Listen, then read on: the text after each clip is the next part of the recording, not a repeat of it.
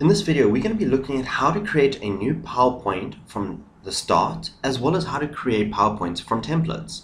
So the first thing we need to do is we need to step into the Backstage by going to the File tab, and we click on the New button. So over here, we have a new blank presentation, as well as different types of themes or templates that we can choose from. So if we want, we can click on the double click on the blank presentation, bringing up a new presentation for us. Okay, so that is how you create a basic presentation. If you want to create a new presentation with a template, we'll go into the Backstage, New, and select one of these templates from here, or we can type up in the search bar something like sports. There we go, it has found some nice videos for us. Let us choose this one, Sports Awards Photo Album.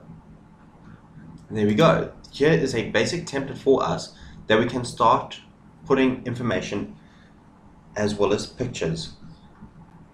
So there we go. We have created a new presentation from the beginning, as well as created a presentation from a template.